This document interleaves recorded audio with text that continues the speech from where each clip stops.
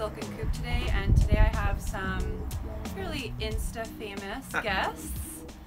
This is Mike and Jeff of Sparkling Winos, and they are here touring the Okanagan from Ontario. This is their first visit here, so welcome. Thank you. Cheers. Thanks so much for having us. It's amazing. Yeah, so what has been the most surprising for you having visited the Okanagan for the first time? Want to take that one? Sure. I mean, well, how many wineries there are. Like, I was super surprised how close proximity many of them are to, you know, subdivision. Like, we're literally 500 meters from a winery. Yep. We're up in a subdivision, which is really cool. I think they're super accessible. What else was I going to say? The quality of the wine is outstanding. I mean, I think that's a common thread across the country, whether it be out here in BC or back home in Ontario. People are really shooting high and with great success. The sparkling wine here, of course, is fabulous. A cool climate growing region is kind of the bag for good sparkling. So I think for me though, we had a focus on sparkling when we came here, obviously, and just the tremendous amount of quality sparkling being produced here is something that I expected to some point, but it exceeded my expectations. Just how good it was. Well, we love to hear that. Definitely. Keep doing it, Kelowna. So, what have been some of your highlights since being here? Tantalus for sure. They're amazing. The facility is just gorgeous, and their sparkling is lovely. Both the old wines Riesling and the Blanc de Blanc. Blanc de Noir, lovely. Sperling Vineyards was amazing. Totally different than I expected, but amazing all at the same time. Blue Mountain, just stunning, amazing quality. I mean, a lot of people here are letting their wines rest early for like 5, 6, 7 years, and I think that's great. I mean, super complex and interesting. Uniquely Canadian, I guess. Definitely. So, if you aren't familiar with Mike and Jeff, they have a very successful Instagram page, and they focus exclusively on sparkling wine. So, why bubble? Of all the different styles there are, why bubble? Maybe I can answer a question before the interview is over. I'll let you answer one. I would say because it's fun and it's celebratory, but it doesn't need to be a special occasion to open up a bottle of bubbly. And it's such a diverse category. People seem to sort of put it into sort of one lane, but there's so much in the sparkling spectrum that makes it an exciting category to further explore through, whether it's the Instagram page or more technical sort of exploration on our blog. It's just super fun to explore. And we've always been fans of sparkling. I mean, going back, 10, 11 years now, it's always been our go-to wine. And I don't know, so many people now, we were at Fitzpatrick, and their hashtag is why wait to celebrate, and that's kind of been our motto. We love to open up a bottle of bubbly on a Monday night or a Tuesday, or with some bad reality TV, which we probably watch a little bit too much of. But we all do. Yeah. So. And if you can have a beer on a Tuesday, why can't you have a glass of Prosecco or some cava? Or if it's good times and you're making a lot of money, some champagne on a Tuesday, why not? Exactly. Well, and I have a very similar mindset. My view has always been, why wait? Just open something, and then that creates the occasion. Absolutely.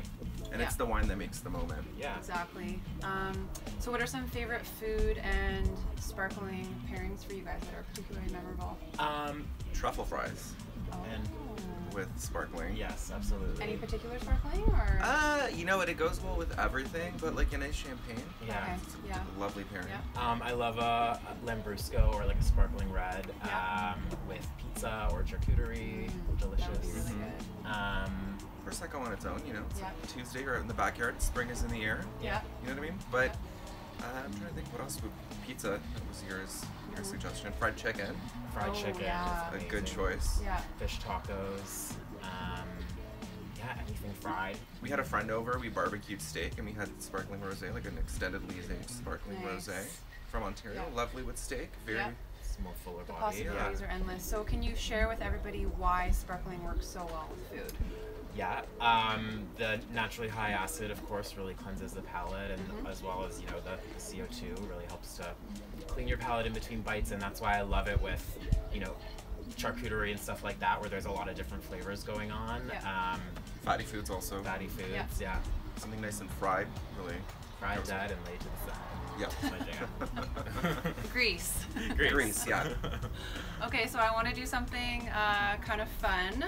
I want to do a rapid fire question with these guys. So I have 10 different moments, situations, what have you, and whatever comes to mind immediately, just blurt Okay. it out. Tuesday night. Prosecco. Birthday dinner. 2004 Boulanger Rosé. Okay. Bathtub. Bathtub.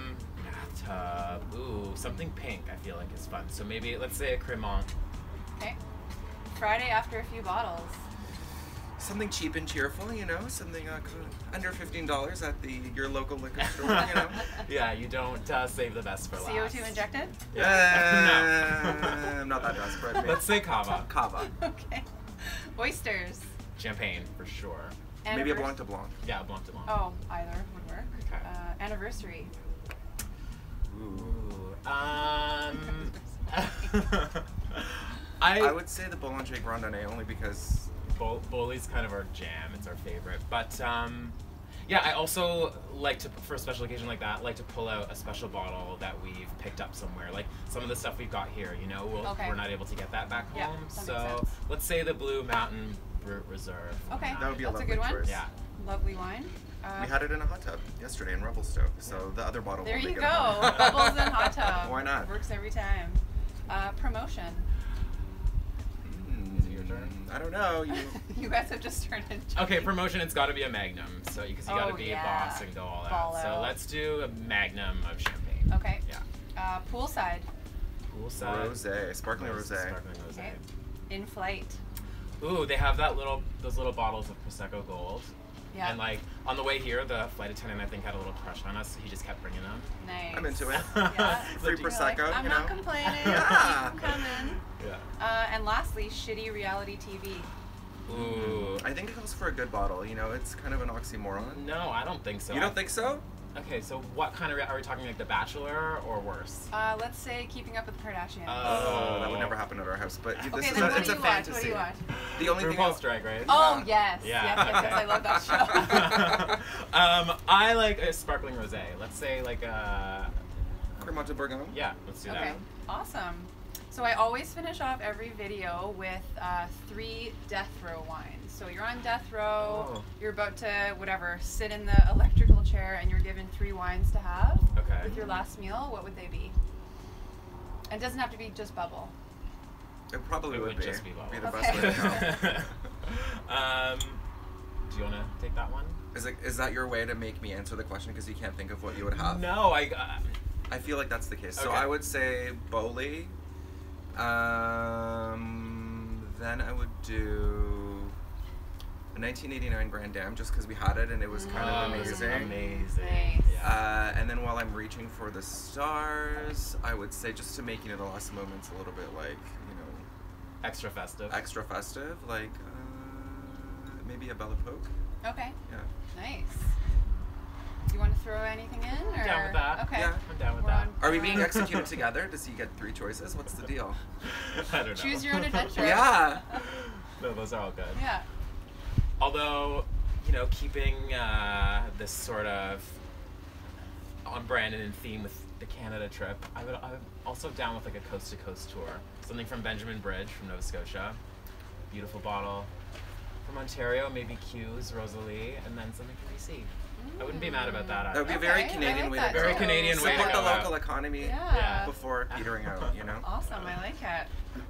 Well, that concludes my interview with Mike and Jeff of Sparkling Winos. Make sure you follow them on Instagram and check out their blog. And again, Laura here with Silk and Coupe. Thank you for tuning in. Cheers. Bye.